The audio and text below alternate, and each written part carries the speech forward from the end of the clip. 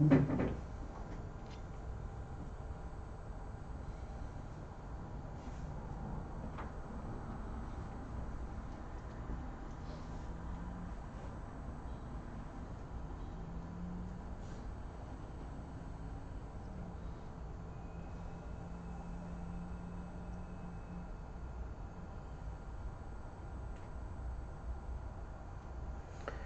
so this is last time where we stopped.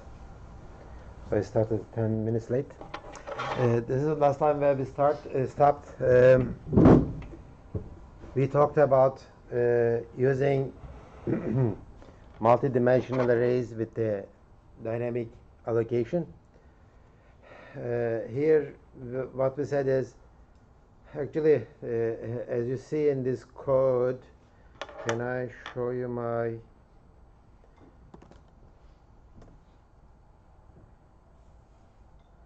dev stuff? In this code, I have a pointer of a pointer.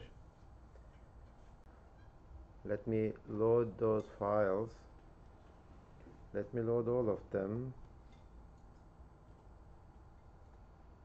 Okay, let's look at the code itself. I don't know which one was the code. Was this the code? No, not that one. Yeah.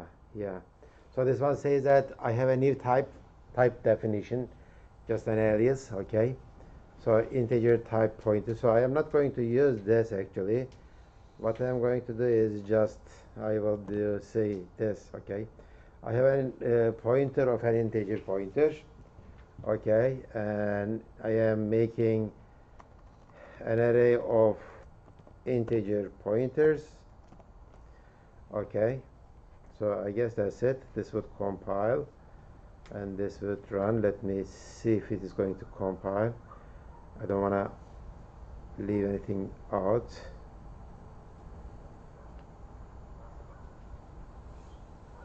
But did I get an error message? I don't know. Where are my windows?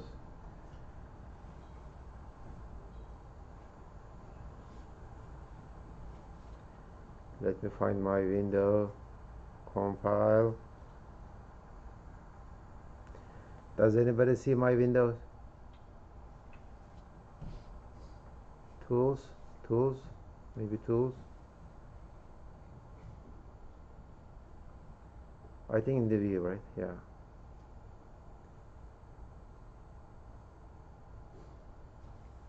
Report window.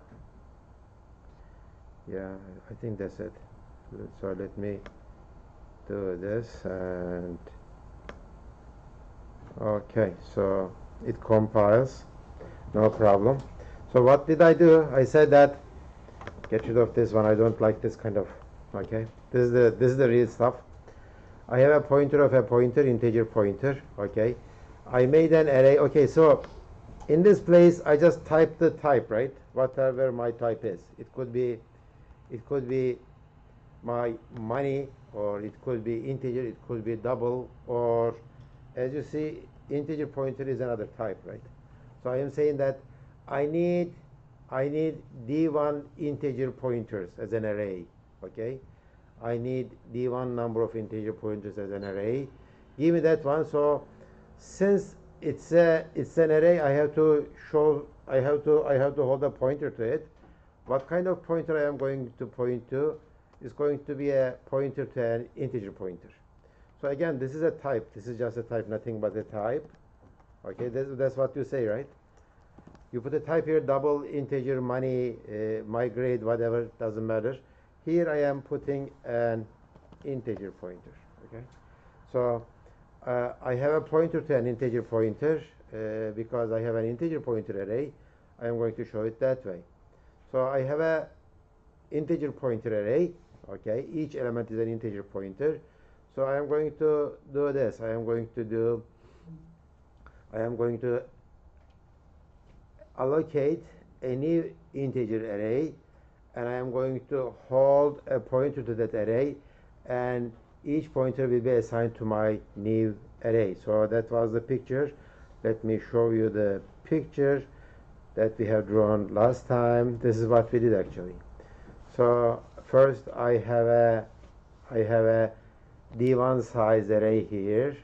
Each one is an integer pointer, and allocated 3 integer arrays, and each one points to one of them. Okay, so this is how we did stuff. And let me see, let me try to compare this with this one. Integer, okay, integer array D1, D2. How does this look? Okay, maybe I should make this a green. Okay, integer array D1, D2. How does this look on the memory? On the memory, it's going to look like this. Okay, there will be an array of integers, and its size will be D1 times D2. Okay, and this ARR holds a pointer to the beginning of it, as opposed to this one. This one has 1, 2, 3, 4 arrays, and the first array is an integer pointer array. Okay, let's say, I think I made this 3 by 3, right? Is that what I don't remember, but yeah, these are the 3, and each one is, oh, no, yeah. The D1 is 3. For the D2, I do it dynamically. Okay, I said that your size is 3, and then 6, and then 9, right? That's what is that what I did?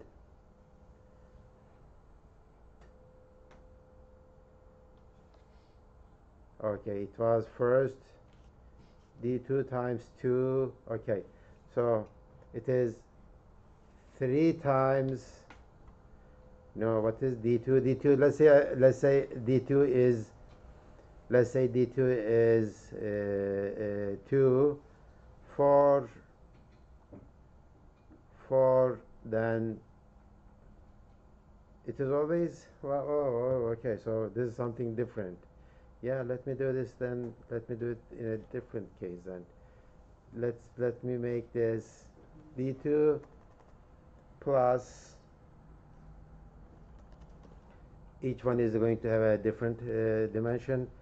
D2 plus D1 times 2, maybe. Yeah. Okay, so depending on the D1 and D2 values, so each array will have a different dimension, and I will end up having such an array representation, but it will be represented like, I mean, logically it looks like this, or logically it looks like this, but in the memory it behaves like this. This is what is happening. Okay, this is what is happening. Let me go back and let me try to use real numbers actually, and let me try to see what kind of differences I have. Okay, this is my first array M, and this is my second array. Okay, let's make it K. Okay, integer array K, and it is 3 by 3. Okay, 3 by 3 here. Just for the sake of example, I am going to make this D2 is the same as D1, and they are both are going to be 3. Okay, so I made this change, and I am going to make this D2. So it is a 3 by, both of them are 3 by 3. Okay, so this K and this M are, both of them are 3 by 3, and I'm going to try to show you what's going on in the memory. Okay, so this is 3 by 3, so that means that there are 9 elements in here, right? There are 9 elements. Let me try to make it like that.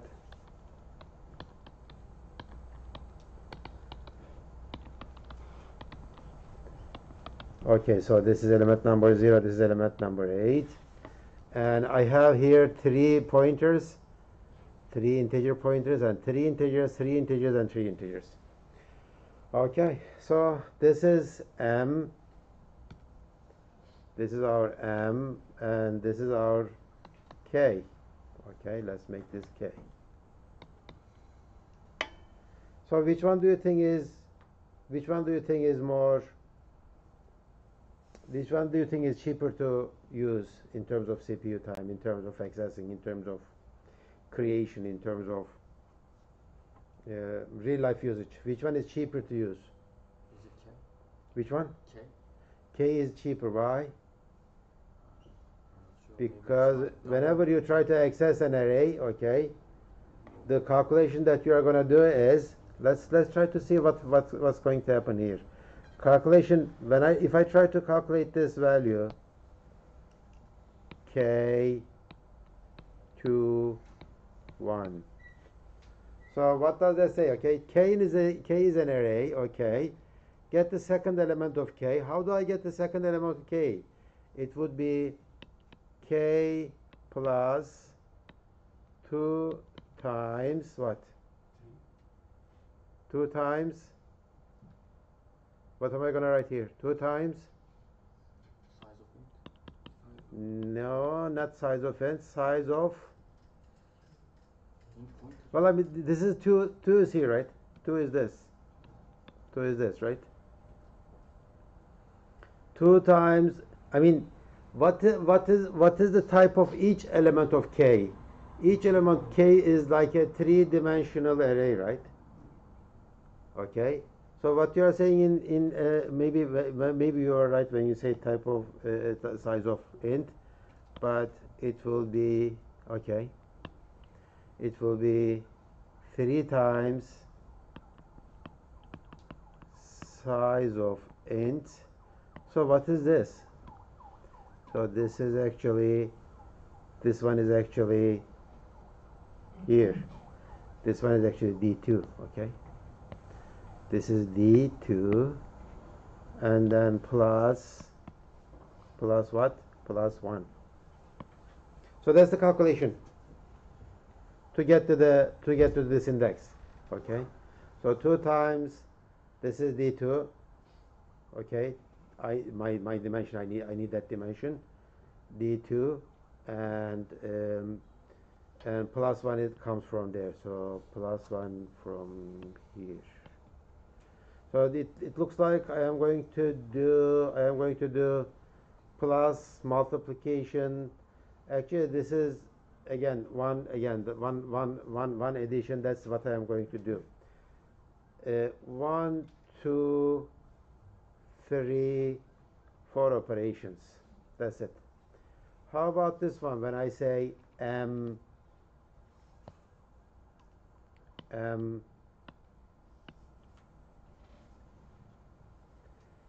2 1. Okay, when you say M2, I need to calculate something here, right? So it's going to be, to calculate the M2, I need to say M plus 2 times what? M plus 2 times, okay, let's write it. M plus 2 times what? Size of integer pointer. Exactly, size of integer pointer, because this is an integer pointer array, right?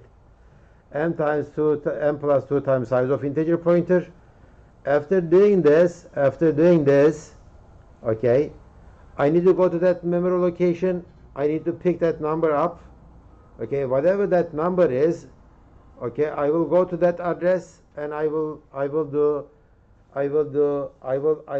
call that address temporary. Okay, then on that temporary I will do temp plus 1 times size of, this time what? Size of integer, right? Okay, it looks like the number of operations are kind of the same.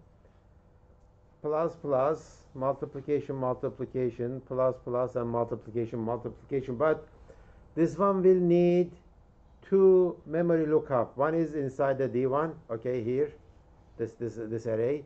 The second one is here, although this one will only will only make one memory lookup. So this one is cheaper in terms of memory lookups, okay? For this one, you need to refer to the memory 2 times. For this one, you need to refer to the memory just once. This is an important difference. Why? Because if you are using cache, okay, everybody uses cache. You like it or you don't like it. Hardware uses cache. So you need to go to the memory 2 times, and if your whole array is not in the cache, then you need to get to cache miss penalty, and that's going to make your program slower. And this one will store 9 integers in the memory. This one will store 9 integers in the memory plus 3 integer pointers in the memory, and that's going to be more expensive. Okay, that's going to be more expensive in terms of memory. So why do we? Can we pass this also? Let's start from the end. Pass it backwards. Okay, start from the end. Thank you. So why do we, okay, we said that this is expensive, this uses more memory. Why do we prefer such a thing? Well, as the name implies, it's a dynamic array, right? I can have these kind of array configurations or this kind of array configuration, right? So that sometimes we need to do this kind of an processing, array processing, to save some memory and etc. And if I don't know the values of D1 and D2 at the beginning of my program, then that's going to be another issue. So I may prefer such a configuration for some cases. Okay, it's up to you. Of course, this is more complicated to handle. You need to make your integer. You need to make your array like this first. Okay, you need to allocate all of your arrays, one-dimensional arrays. Then at the end, when you are done, you need to delete all of them one by one. Here, as you see, you need to delete them one by one.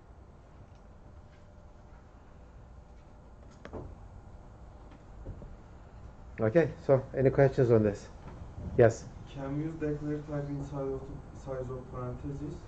Can we, just tell me what you are saying on this line. Can you? In the PDF. Can I do what? Declare type M inside of the size of parentheses. Here. In the PDF, sir. I don't understand what you are saying. Can you open the PDF before? PDF, okay. Okay. And Next page.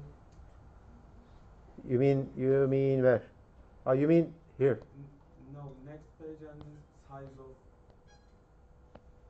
Yes. Okay. Can we do what? Declare type.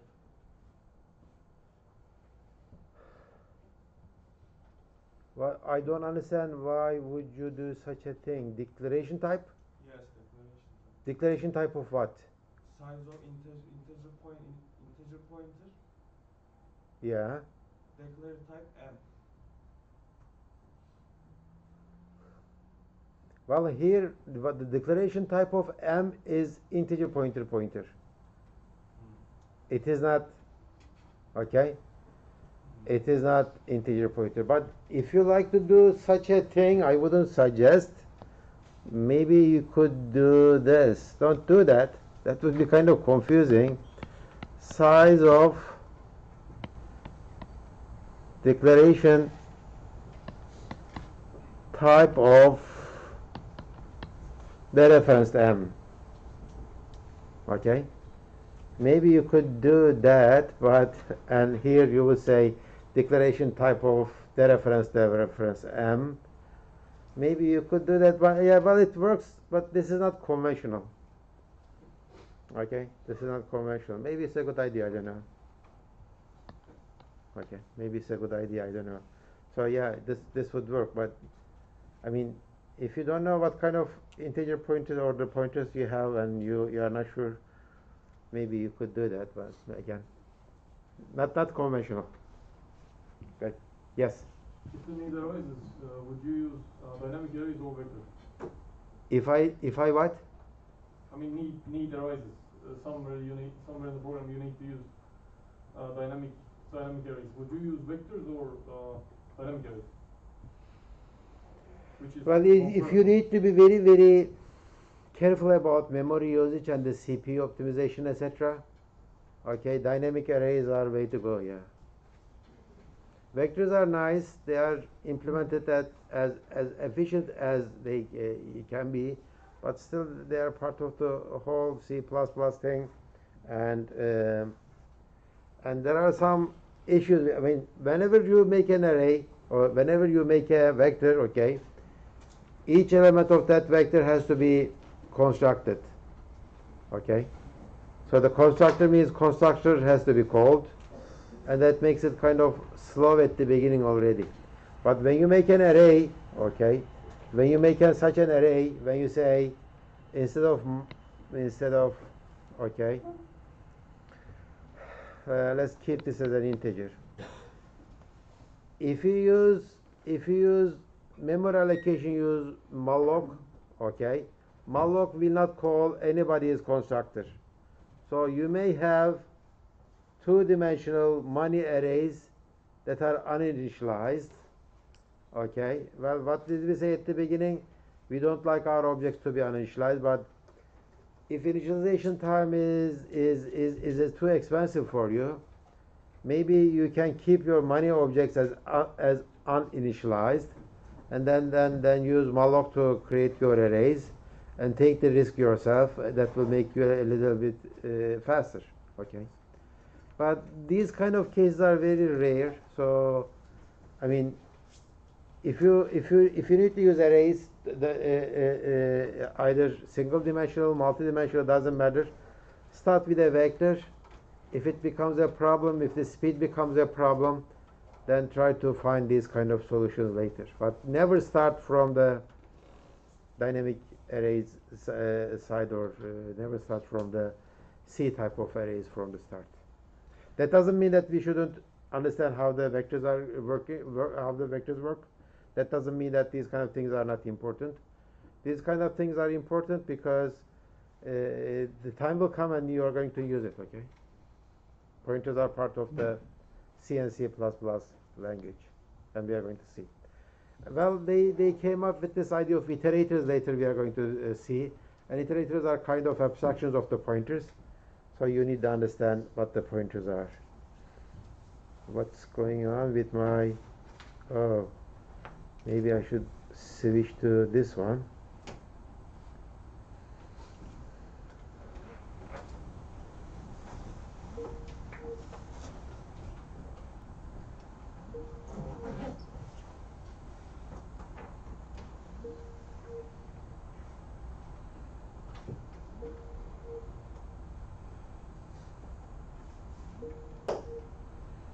Now it's going to ask me my credentials.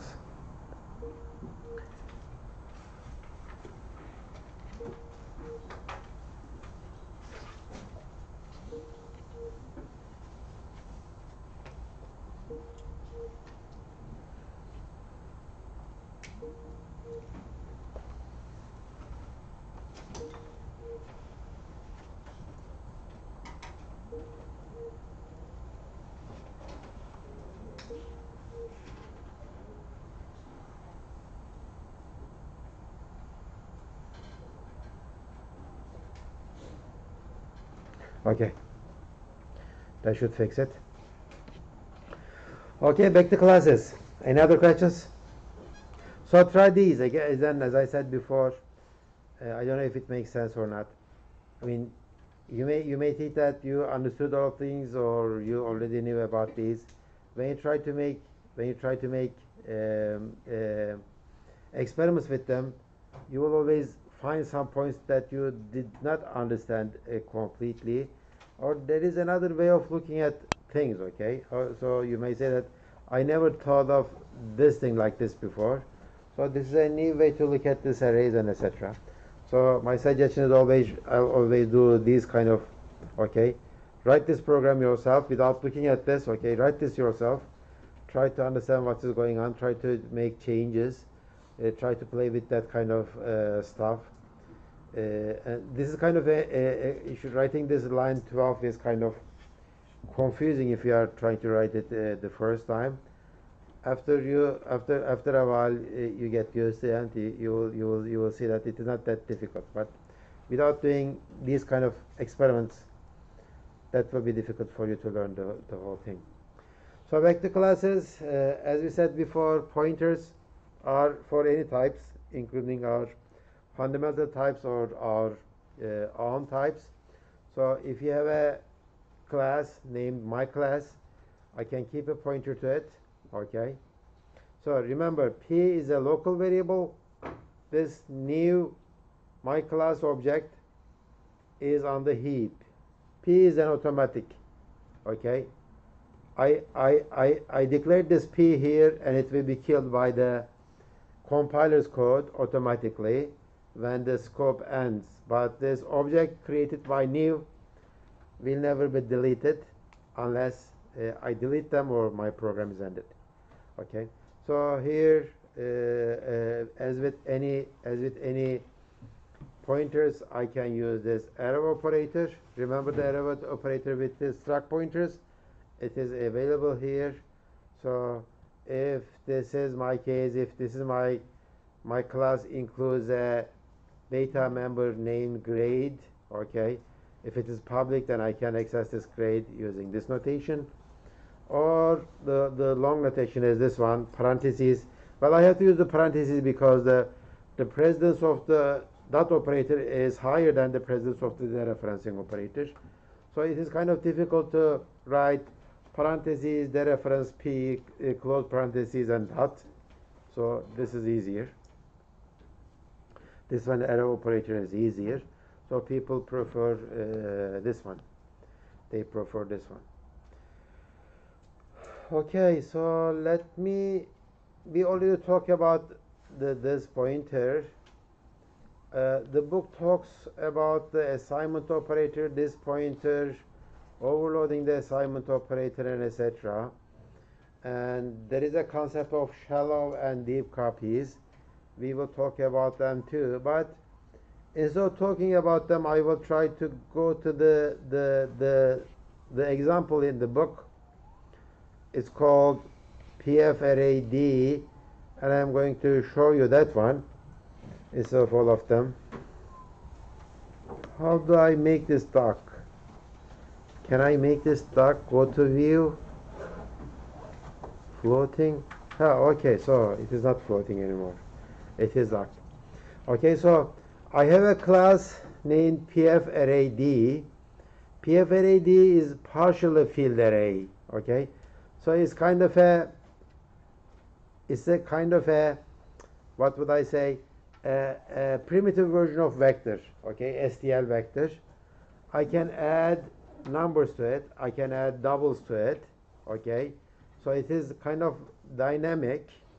But at the beginning, I specify a size. I say that, okay, your size is this much. So the constructor takes either no parameters.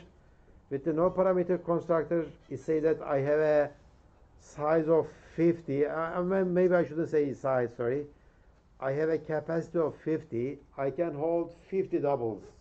But my size at the beginning is 0. I don't hold anything, right? So, or I can change this value. There is this copy constructor, and we will talk about it later. I have this element, add element. I just add a new element to it. And I have this simple predicate function, okay, full. It just says that if my size is same as capacity, then I am full. I cannot get any new doubles in it. This one will return. Thank you. Did everybody sign this? Did everybody? Okay. So full is this one. Get capacity is returning capacity. Get number used. So capacity is number used are very different, right?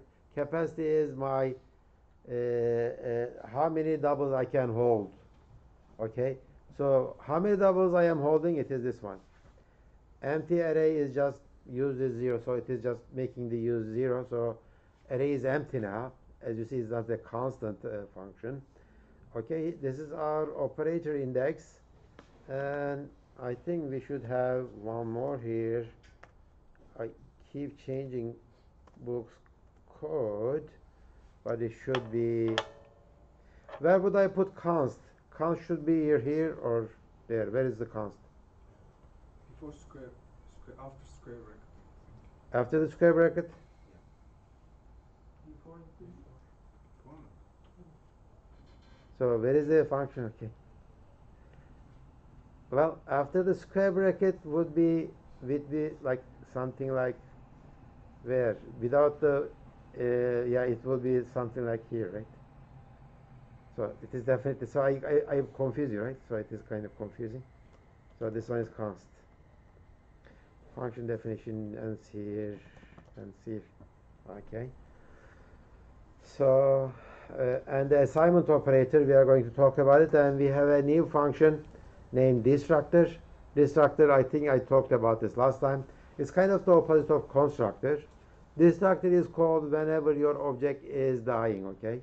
Whenever your object dies, destructor is called by the code, by the compiler's code, automatically.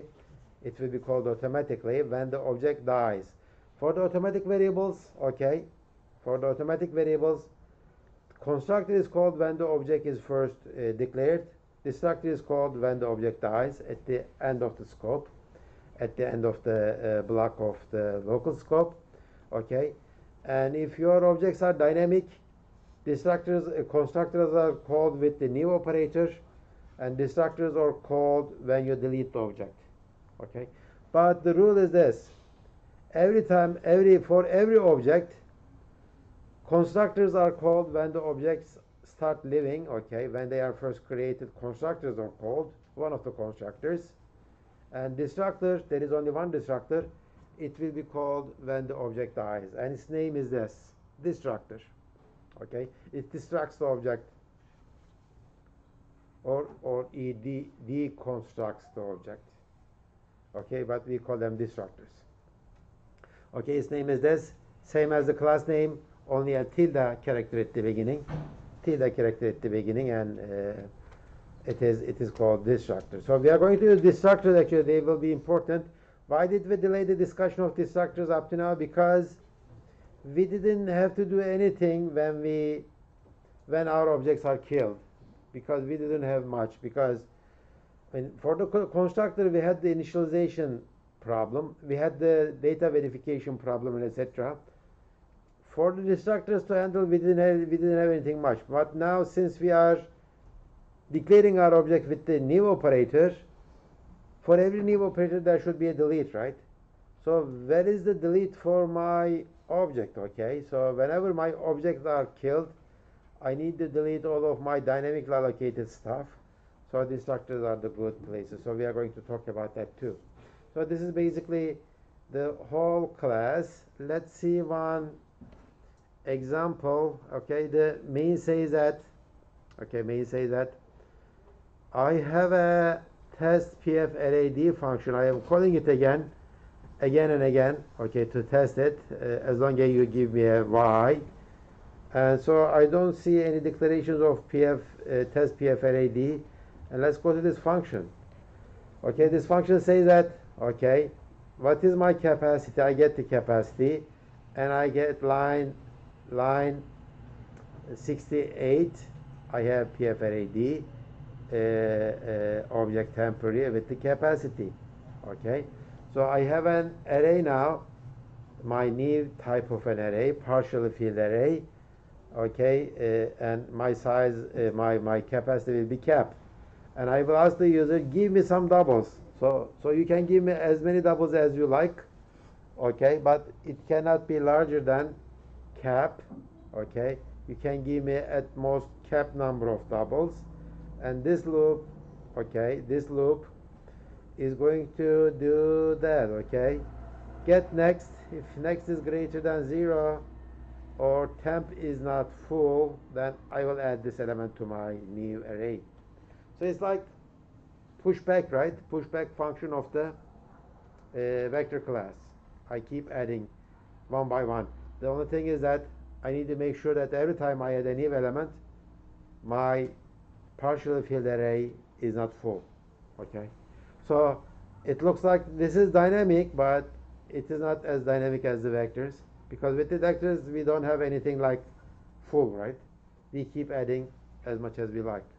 So we can change it later, maybe. We can change it to the vector behavior whenever we understand this stuff. So I get this one. So I have this line printed on the screen. It says get number used. So how many numbers I entered, because whenever I enter a negative number, this loop ends, and I will end up having that many doubles in my array.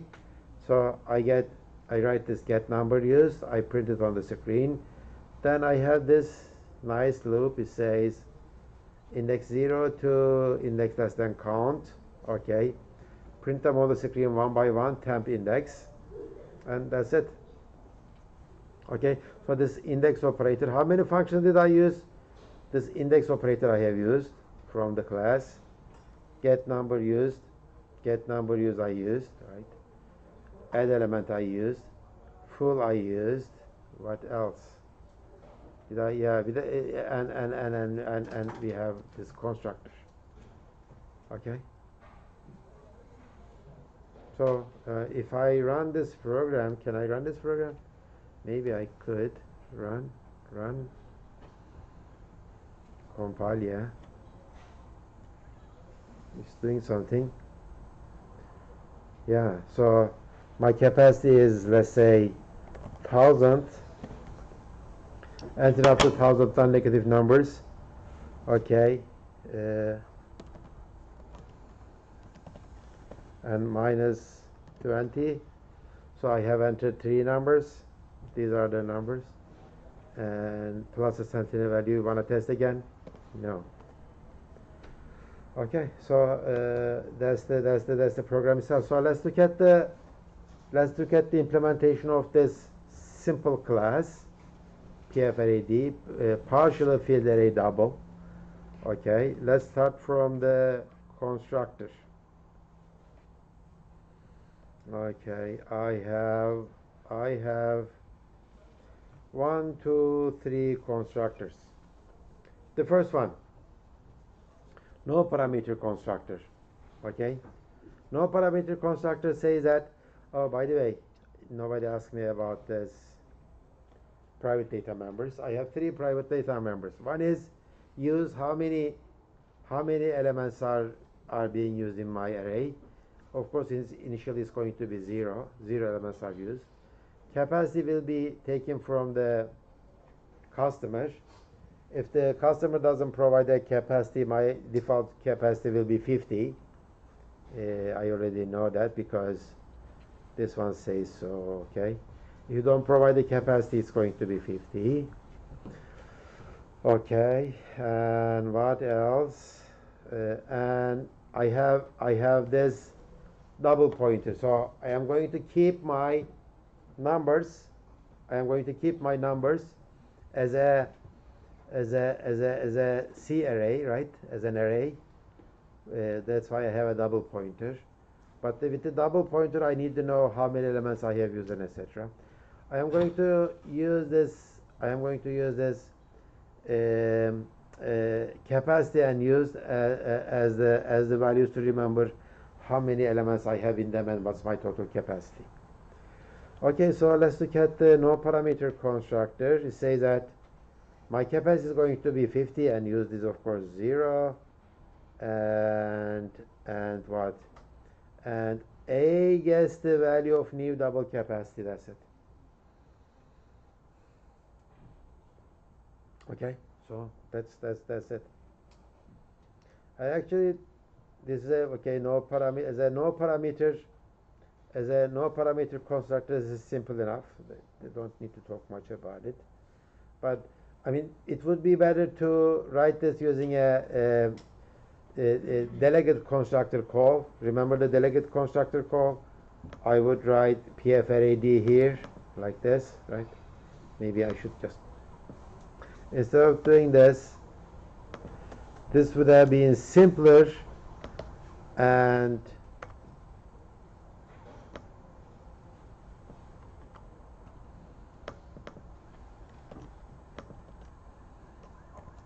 okay, so that would be a better one, right? So I have already defined this, right? Why don't I use this one? So let me turn this off and let's use this one. Okay, so this one, it says that I am going to take the size from you. Okay, I'm going to take the size from you, and I'm going to set the size to size, use the 0, and I'm going to make a new array. Okay, this new array has a size of capacity. Size is set to capacity here. Okay, new double capacity, and this is my array. That's it. So this is my second constructor. What was my third constructor? It's the copy constructor. Okay, this is fine. Copy constructor is a name specially given to these kind of constructors. Okay, this is the copy constructor. As the name implies, it just copies another PFRAD object into myself. Okay, so the parameter is another PFRAD object. Of course, to make things a little bit faster, I take them by reference.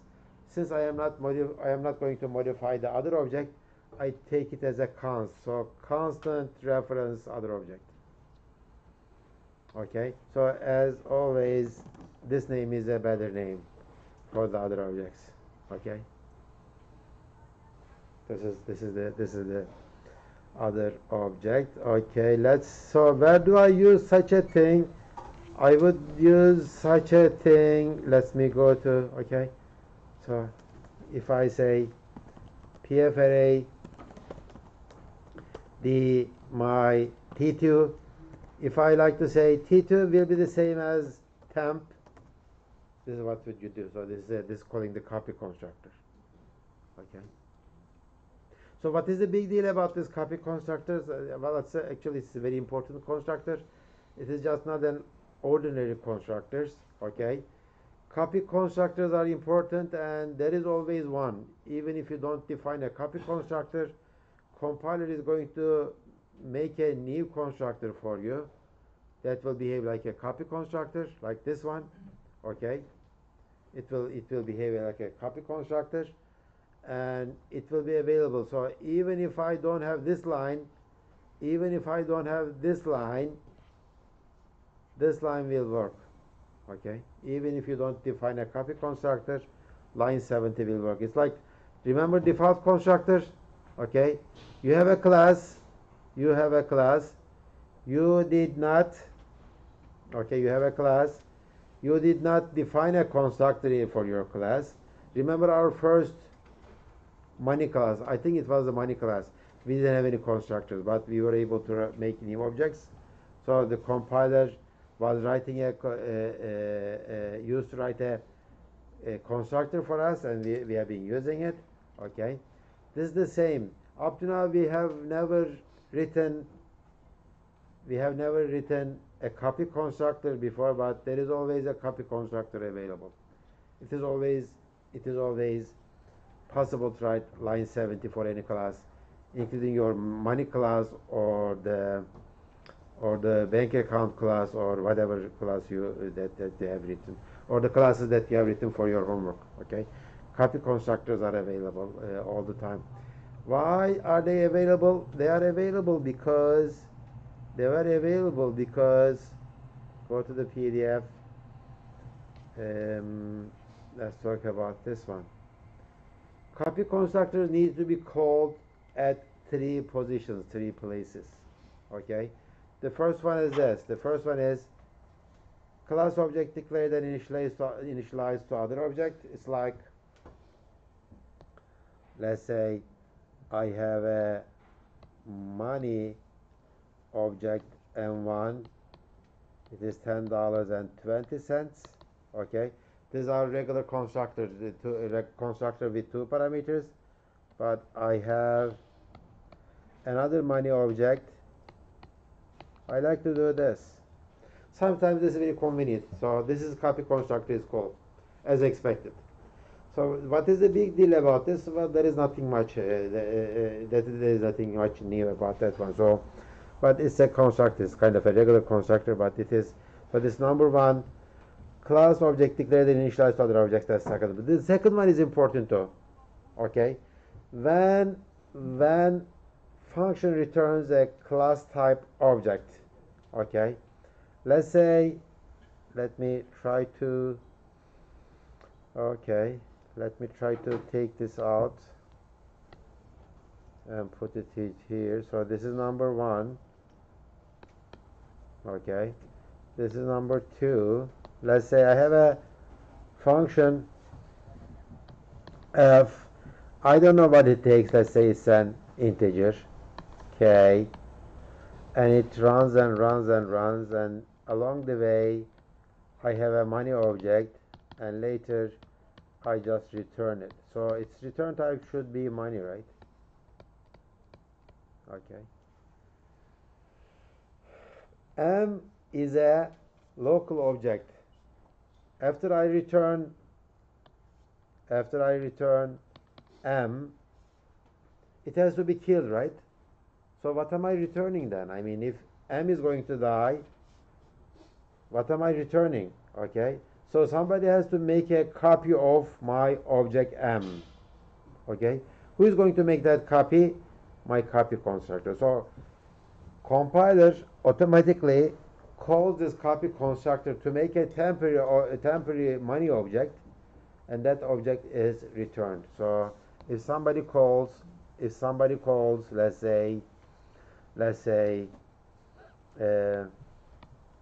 money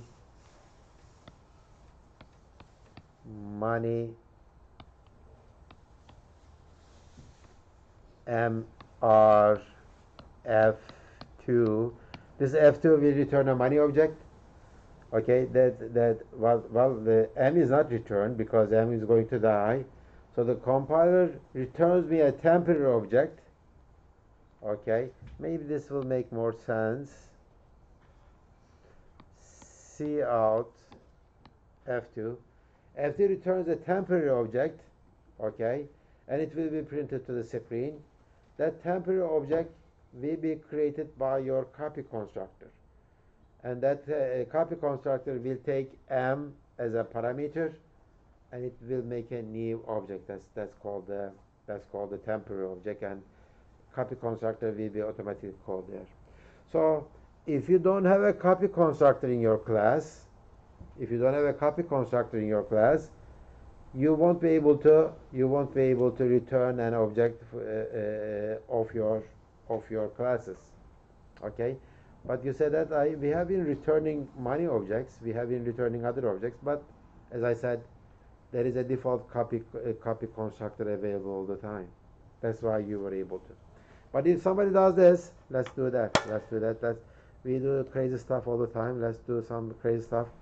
If I take this from here and put it in my private section, so none of your customers won't be able to, okay, none of your customers will be able to return an object pfRAD from their functions, okay, because I made their copy constructor, I made this copy constructor private. Okay, so I said that I am not going to use the default copy constructor, whatever it is. I am going to write it myself, but I am going to make it private. So what does that mean? It means this. I will get an error message for line 70. Also, I will get an error message whenever somebody tries to return. So whenever somebody tries to return my object values. By the way, do I have?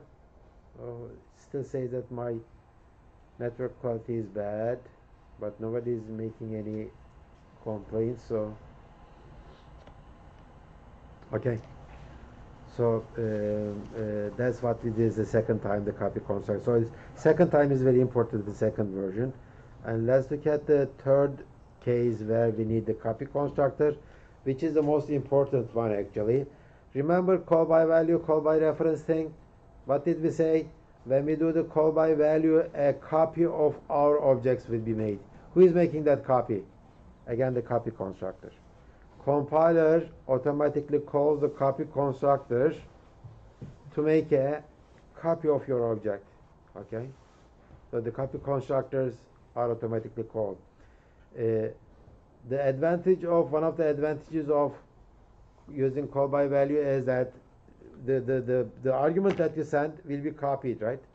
So it won't be changed. Only whatever you make a change, those changes will be made on the copy of your original data. But somebody has to make a copy of it. Who is going to make that copy? Copy constructor. And if you don't provide a copy constructor, default will be used. And if you don't have the default one, or if you like with that, if you hid your default one like this in your private section, so nobody will be able to make a call by value with this class anymore, because I have hidden, okay, my class, my copy constructor is hidden now, okay. So nobody will be able to call the copy constructor outside of my class. Okay. Yes. For global function that has a class as a parameter wouldn't work in this case. But, For what functions? global function that has a class as a Parameter, yeah. Call by value parameter. For globals or for any other function, okay? I mean, even if that function is part of your class as a public function, nobody will be able to call that one, because that one will not compile. Let me try to compile this one actually. So when I try to compile this one, let me try to compile it. I will get at least one error, because I know that, of course, I did the same thing again. Floating project, no. Floating report window, here it is. And don't make it float. Okay. So interesting, it's just view floating report window, make it larger. Okay, so where is my error message? So this one says that this one is private, error within context. Okay, here it is. Okay, so you can't do that. But if I remove this line, let me remove this line and let me compile it. It compiles fine, because I didn't use any call by value. Okay, I didn't return my object here. But if I do this call by value, okay, just T2. I have a function pfRAD, and it takes this call by value, but I need to send something here, right?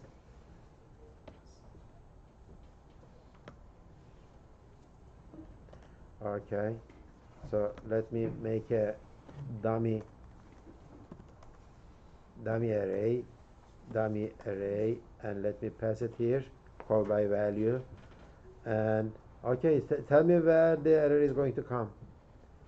Error will be here, or error will be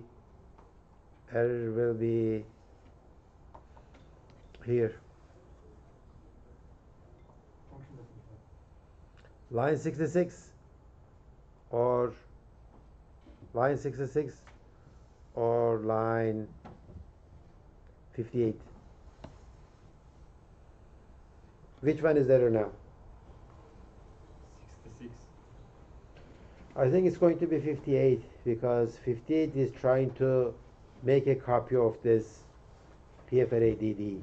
Okay, so let's try to compile it.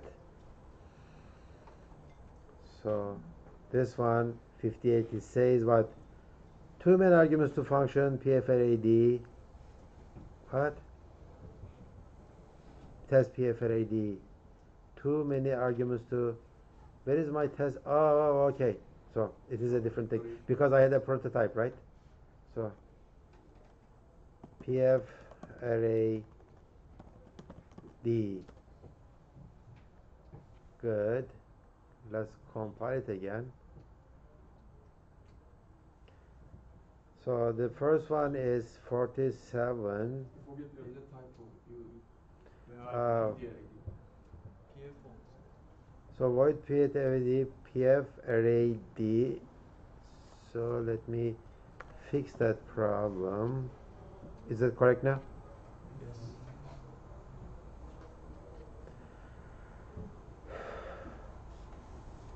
Okay. So 39, but okay. Within this context and this one. Okay, it says that initializing argument of void error within this context, and this one is a private. So I get a error message here. This one says that you cannot make such a function, okay, because this one will require me to call copy constructor, and the copy constructor is private. Okay, so I got the error message at line 47. So that means that my original question is, what was the question? I said that is it going to be okay 70, well, I said okay, it's going to be here or the place I called it 57. No, even before that, okay, it was here. So the answer would be, I guess it would be here. No, it would be there. You cannot write such a function because I don't know how to call it. I don't know how to pass the parameter to your function. I need to make a copy of this pfRAD, but there is no copy constructors available. It's private. Oh, okay, I am way over my time, but I started 10 minutes late, and I made the exact 1 hour lecture. So let's take 15 minutes of break. After the break, we will come back and we will write our pfRAD, including the copy constructor.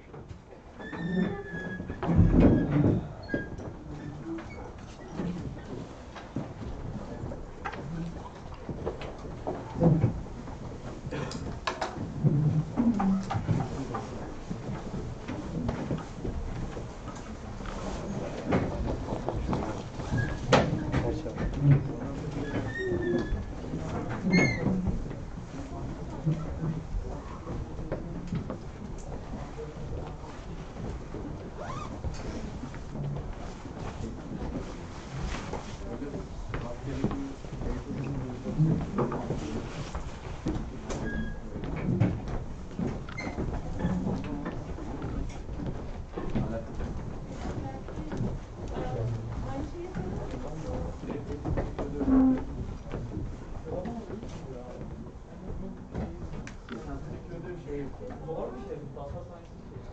Geçen seneki ödevde şey vardı. Bir tane array veriyorduk. Bir tane de sayı veriyorduk. Array'in içindeki sayılarla toplayarak öbür sayıyı elde edebiliyor musun?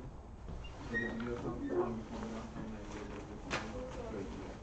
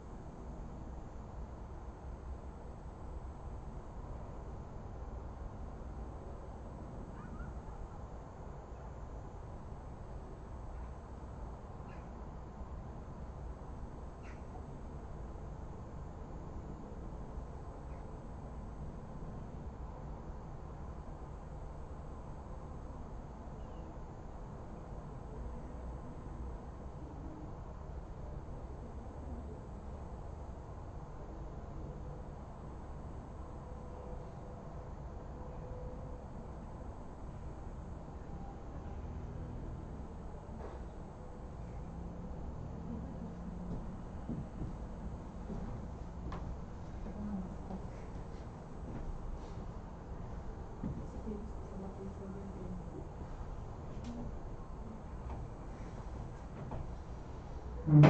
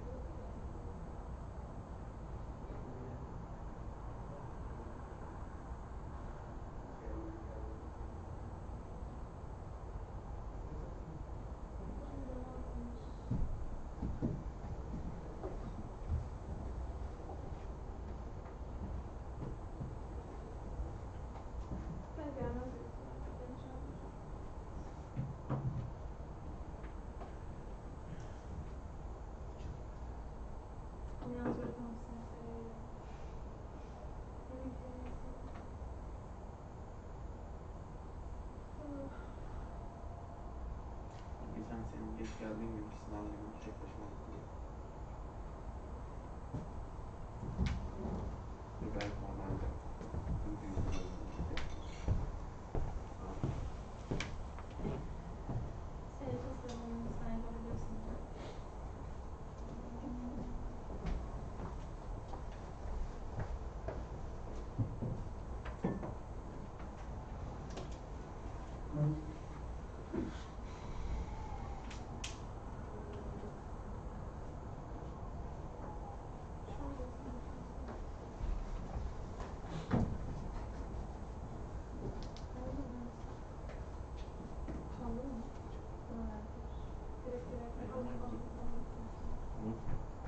Mısır alırsan geri veriyorsun.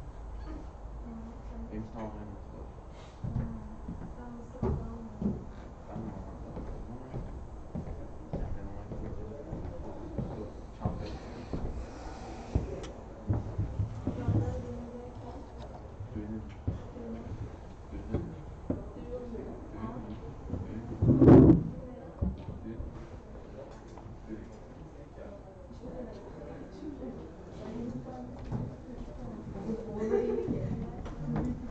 Kelebek mi?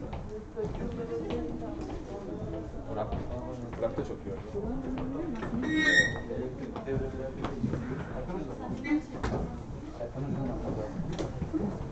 O da başka. O bir başka bir şey.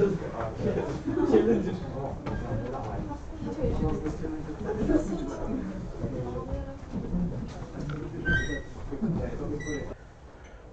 Okay, so let's look at this implementation of the copy constructor. Here is my copy constructor. Okay, a little bit more detailed, but it is not complicated or difficult. But before that, maybe I should look at this third one. Okay, when argument of a class is plugged in as an actual argument called by value parameter, that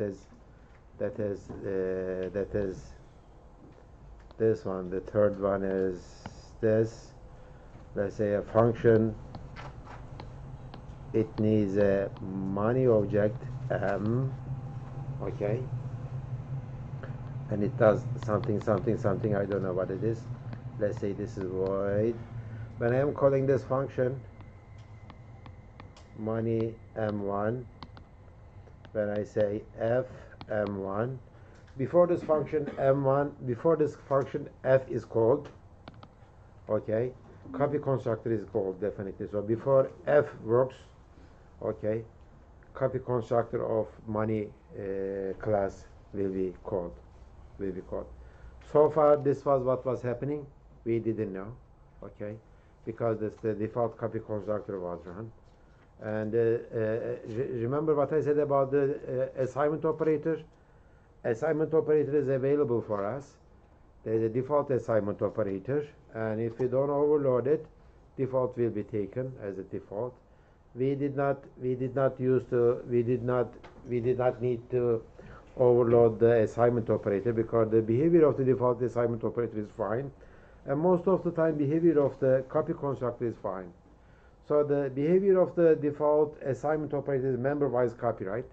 It just calls the assignment operator between the elements of those two objects, and copy constructor does exactly the same. It just copies the contents of whatever I have with the other object. So most of the time this behavior is okay with us, but now we are dealing with the pointers. The problem is a little bit different. So let's look at the picture actually.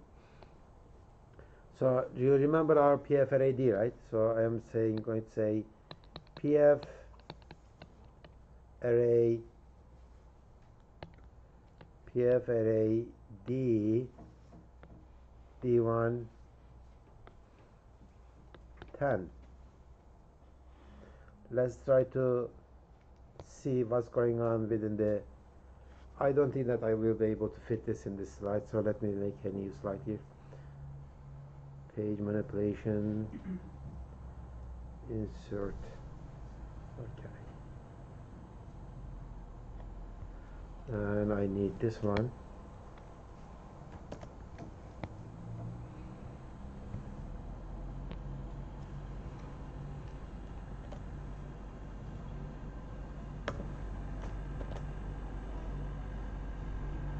Where did it go? Didn't I copy it? Oh, okay. So I was pasting them here.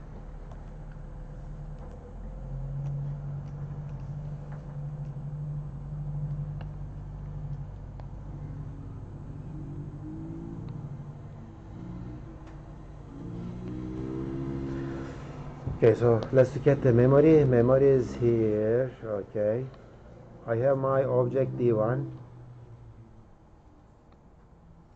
Inside my object, okay, I have 3 places. Let's look at the code.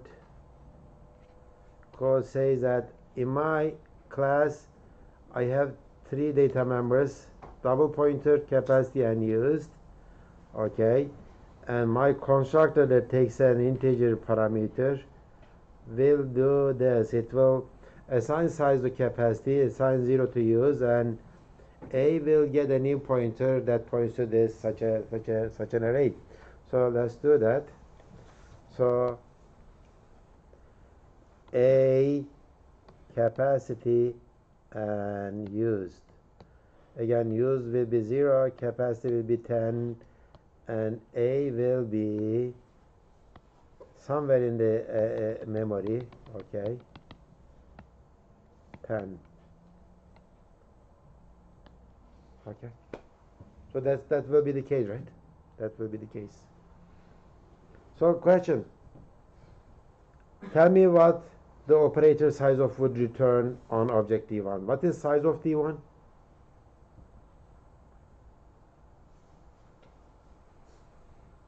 Integer, double pointer, and these are the doubles.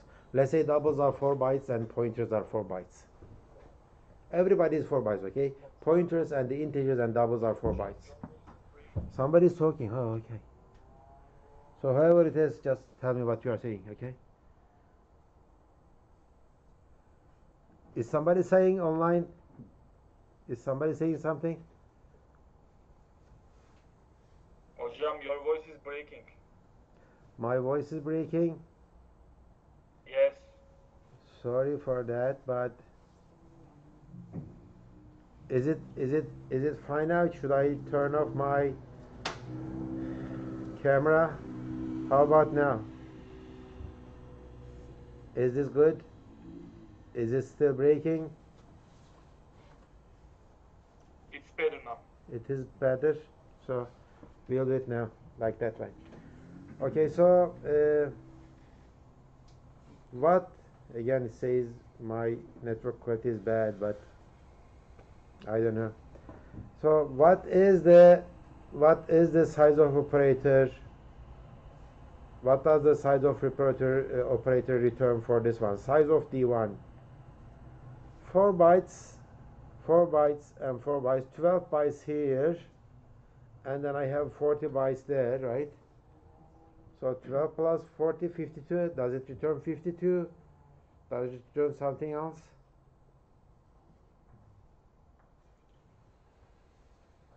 It will return 12. It will return 12 because this is my object D1, okay? And inside my object there happened to be a pointer. It points to some location. The compiler is not smart enough to follow this pointer and remember, oh yeah, I remember this was a dynamically allocated array and it belongs to this.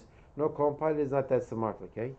Because that pointer could be a meaningless pointer. It would be a dangling pointer, right? So there is no way for the compiler to make that kind of a judgment. The compiler will say that, okay, your size is 12, okay, 4 bytes, 4 bytes, and 4 bytes. That's what it knows. But as a user, as a designer of this simple class, I know that there is a meaningful pointer there. If I follow that, there will be an array of size 10. Why is it 10? Because I know the capacity is 10. Okay, this is all my interpretation.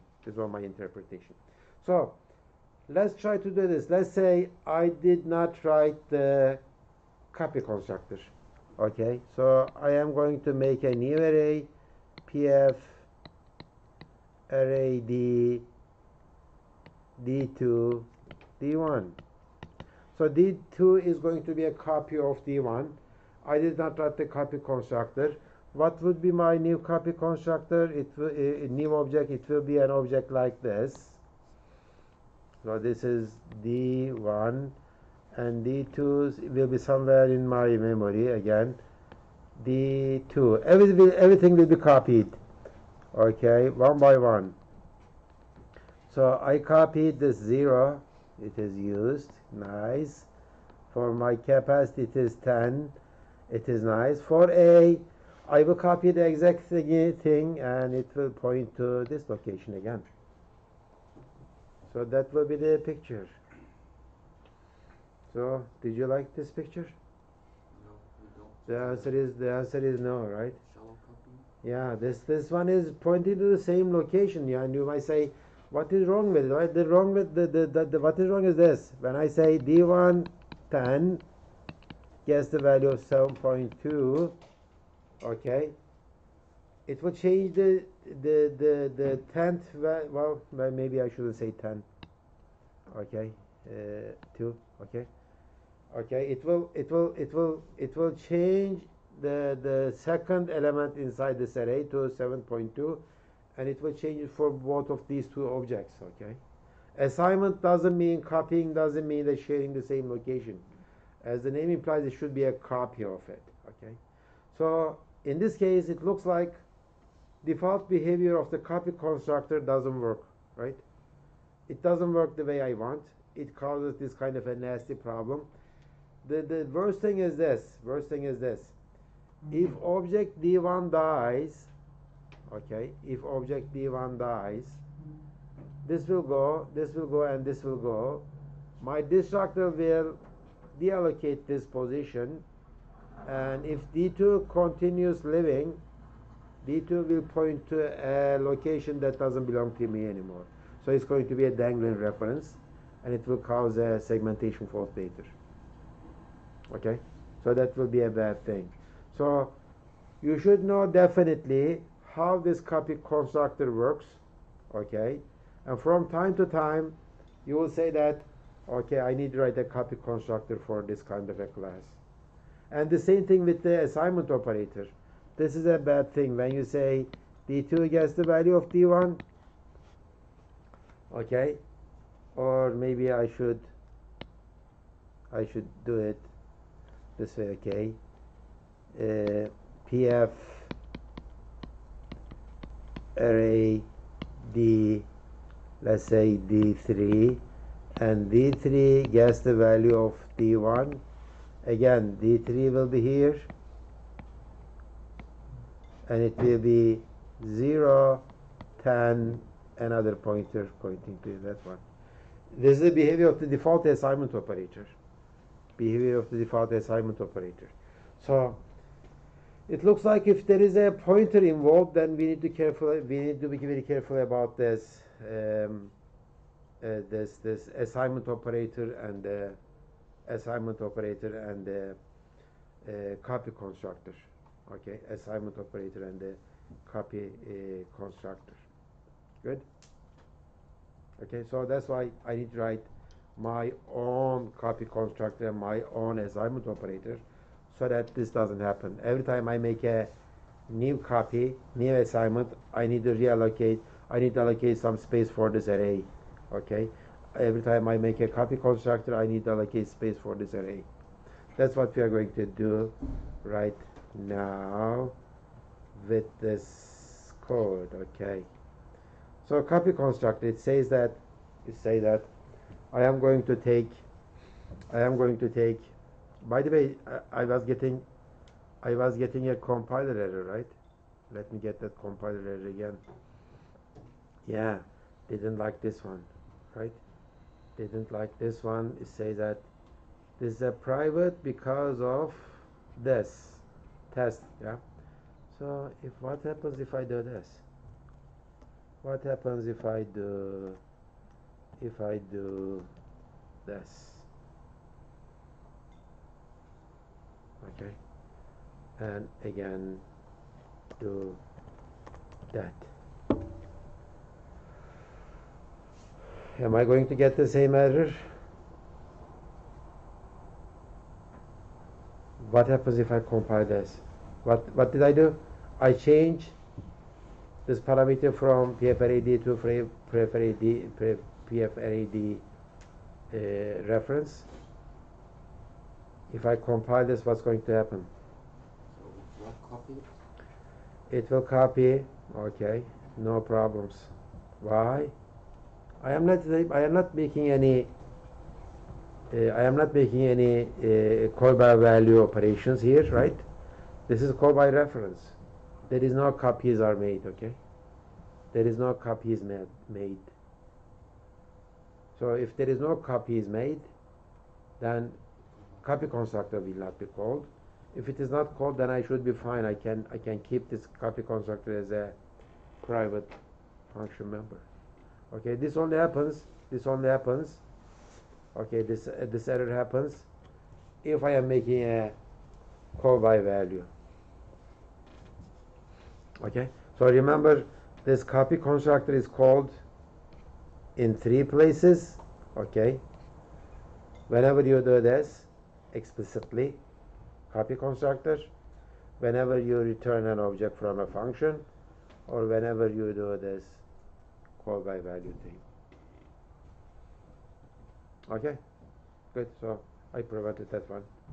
So let's go back and again let's look at the code, copy constructor code.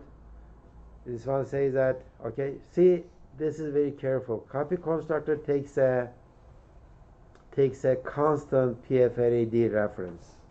This is very important. If I do this is a very interesting and serious error actually. If I try to write a copy constructor like this, a copy constructor that takes a PFRAD object as a non-reference object, okay, this will cause a very serious problem. Can you see what it is? So it will require a copying operation to. Yeah, exactly. But say it louder. Nobody. Did you hear him? What did he say? It requires copy. So you heard him. Okay, you. Okay. The copying constructor itself. Say it louder. I am not making you repeat. Just say it louder so that everybody can hear. Copy constructor itself will require a copying operation. It's Exactly. If I do this, whenever when I make a call to copy constructor needs a copy of this object, and it will call the copy constructor again. Okay, and the copy constructor is this one. This one will call the copy constructor again. So it's going to be kind of an infinite recursion, right? So this will continue. This will continue until my stack is filled up, and that will be a bad thing because my program will crash. But it is better than making a logical error. You will try to figure out what's going on, that kind of stuff. So it's just a single character here. It can mess up everything. Well, sometimes people say that, okay, why did they have to make this language so complicated? I mean, just a single character and lots of hidden rules and etc. Java doesn't have these kind of details. Okay, you don't have to remember this kind of stuff. Now I am going to tell you a number of rules saying that, okay, these are two very important functions: assignment operator and copy constructor, and you should definitely know when to overload them and when to define them.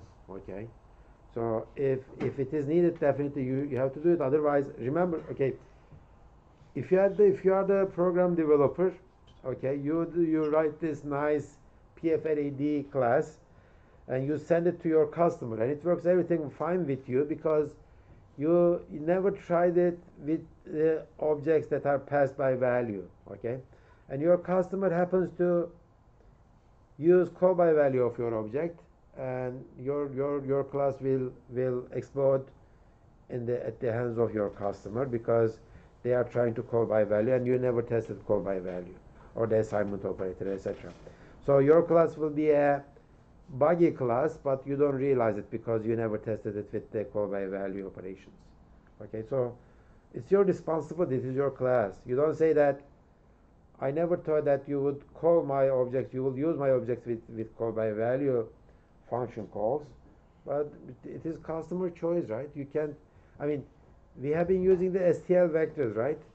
We use the STL vectors as a call by value objects or call by reference objects, and it should work fine for all the cases, and the same thing is valid for our classes too. So your classes should be ready, should be usable anyway our customer wants, and that includes the call by value operations, that includes any kind of assignment operations. Okay, so let's look at this again. I take a constant, okay, PFRA. Okay, another question. If I do this, what happens? It will compile. What? It will still compile. It compiles, of course. The other one compiles too. I mean, so what happens? If I say that my copy constructor will take any object as long as they are non-const, I guess. So this will do what? Okay, let's compile this one. Let's compile this one. Where is this one? Okay. Since I changed lots of stuff, I don't remember what I did. So what does it say? Definition. That's not okay because I did not. Yeah, because it doesn't fit with my original. Okay. First of all, let me take this from here. Let me make it public again.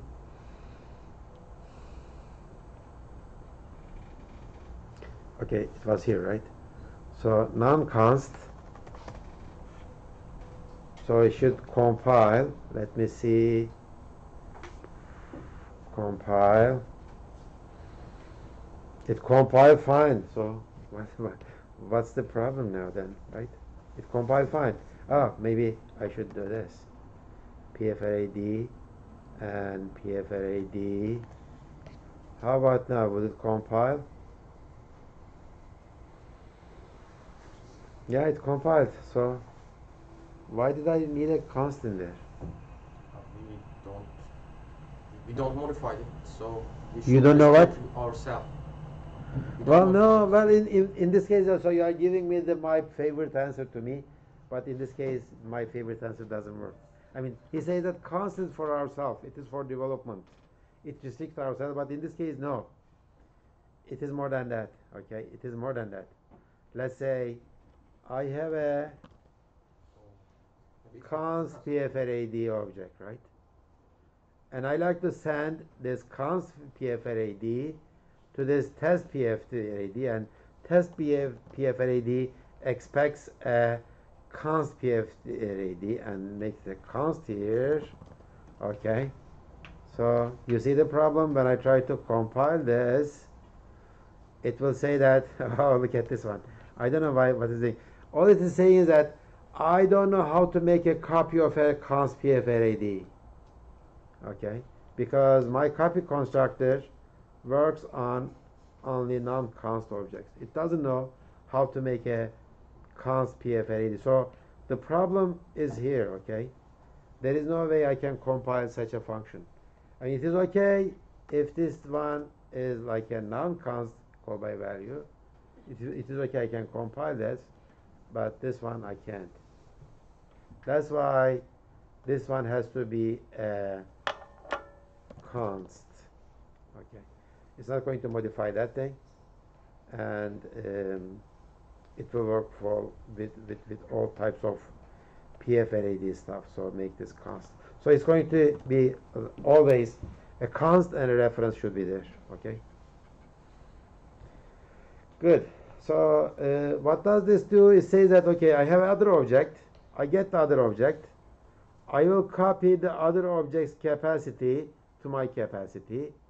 I will copy the other object's number used to my used. Okay, this line is exactly the same as what the default copy constructor would do. Okay, this is the exact behavior of the default copy constructor. Yeah. For my data member A, I need to be careful. For A, I need a new array now. Okay, so I get a new array, double capacity. Okay, same capacity as the other object. Okay, this one. Well, 8 people are not using this. This is other is much better. Okay, I have myself and the other object. Okay, these are all other.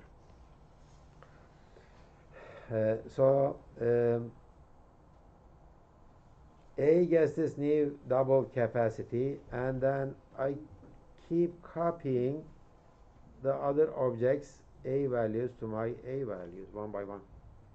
So this assignment is a double assignment, right? I am copying it one by one. Or if you like to be more efficient, maybe you could have used memcopy because it's a double array and double array. But this is more explicit, and this is nicer.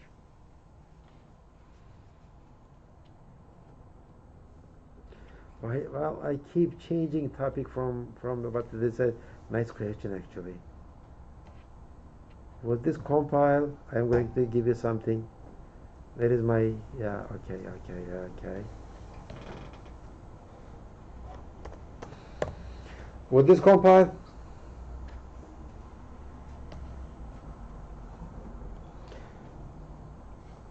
Remember, test PFRAD expects a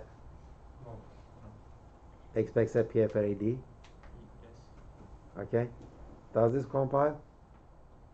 Why should I compile? Why should it compile? But when I try to compile it, it compiled. Because there is a constructor with integer parameter. Yeah. There was a constructor line 12 conversion constructor, right? Conversion constructor works like a, I can convert an integer to a PFRAD. That's very interesting, right? So, yeah. No, it's my turn. I'm asking the question. Don't ask the question yet. I am going to ask that question myself. Okay? So, is this something likable? No. That's very confusing. Why? I mean, nobody expected that this would compile, and nobody's. Why? You don't know why I'm asking this question, but it compiles. This shouldn't happen, right? I mean, as a side effect, I never wanted this. I mean, that kind of a thing was okay with the minor class, because when I say one is kind of a $1, right? So it was meaningful there, but one is not a array, right? But since I have this one, that doesn't look good. So what would I do to prevent this kind of an error? Yeah, you put explicit here, right? So it is always good idea to put explicit at the beginning of single parameter constructors, because they may act like conversion constructors. Okay, good. Again, another issue with the C, C++, these kind of things are not that popular with other, for example, Java or Python. Okay, in Python you just write, copy, paste stuff and modify it and run it, and you don't understand what's going on. And honestly, some people say that, I mean, that's not a very good way of programming, but it is getting more and more popular. That doesn't mean that, well, it's a bad language, yeah, I know, but that doesn't mean that we shouldn't learn it, we shouldn't use it. That only means that we should use it with these kind of things in mind, okay? I mean, even with Python, even if you don't have these kind of details to pay attention to, these kind of things are valid, and if the fact that you are ignoring them doesn't mean that those problems are still there somewhere, but we are not addressing them. Python is not that kind of a word, but C and C++ are. Okay, if you get your training, if you get your programming skills built up using in this kind of an environment, C, C++ environment, I mean, there is no programming language that you can get, you don't get used to. You will learn everything, you will understand everything, you will know their shortcomings, you will know their advantages, and etc. So it's a good idea to start from C and C++, or better yet, it's very good to start from the assembly itself, actually, because everything is converted to assembly, right? So in this department, we don't start from the assembly exactly. Well, in 101, we show you a little bit assembly, but not that much.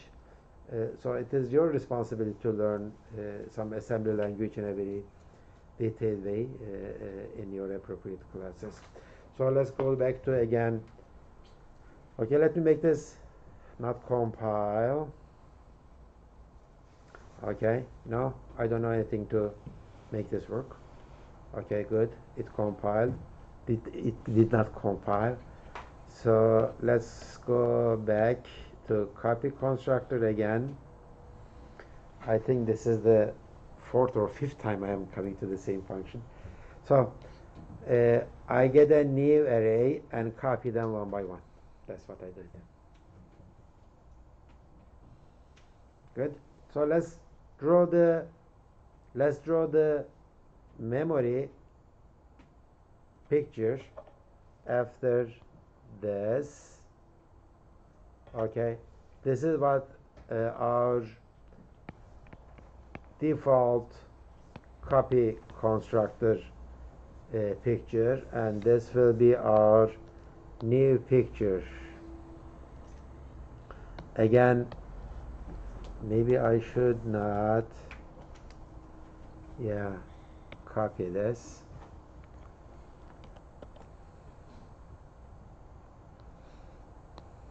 Okay, so D1 will be like that.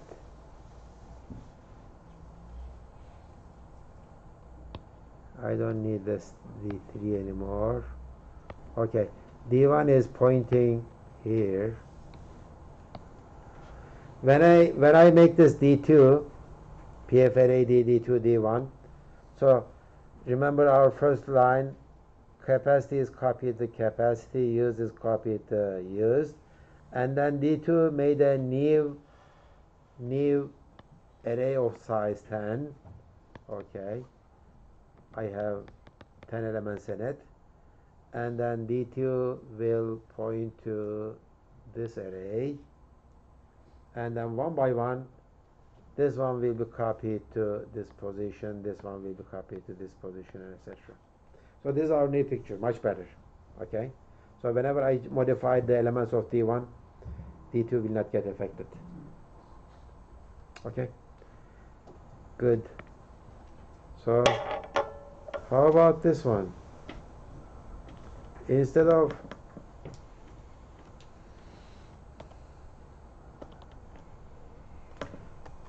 can I do this?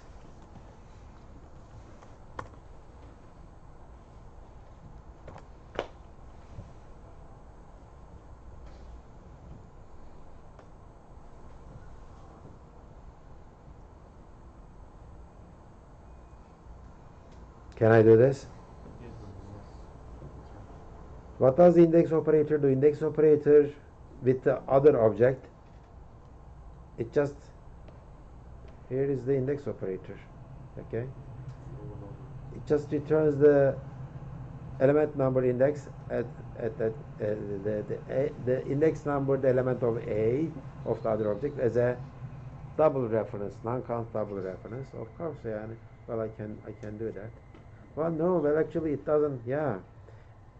If I didn't have that, yeah, this will not compile because I did not provide the. Okay, let's see the error message. Get rid of this one. Compile. Yeah, what is the problem? It says, where is it? Oh, this is not a compiler, this is a linker error. Did you get the error? It's a linker error. Problem comes from here. Problem comes from here. This index operator has to return a const double reference because this is a const other, right? But the index operator that I have defined, okay, is using this one, and I did not implement this one. Remember, I added this. It was like that originally. I added this later. So this will not compile now. Let me compile this. Okay, so this will not compile. It says that this one doesn't return a this one returns a non-const reference, but your object is a const. So how do I fix this? Of course, I would fix this by making this one public again, and go to the index operator. Unfortunately, copy paste the whole thing.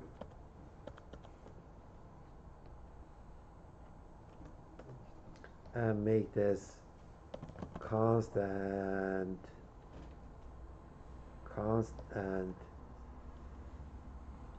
Okay, it returns a const, and this one is a const, right? Now compile it. Okay, it compiled and linked. Remember there was a linker before. Okay, I made it a. Later I changed. I made it a compiler error, and after that I fixed all of them. Okay, so let's go to the copy constructor again. Okay, this one works. How about this one?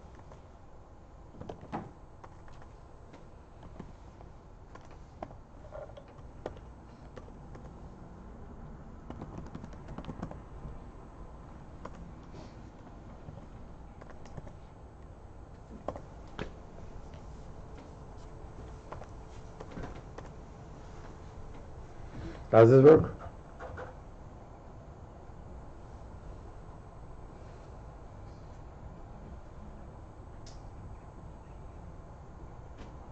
Would it compile? Would it link?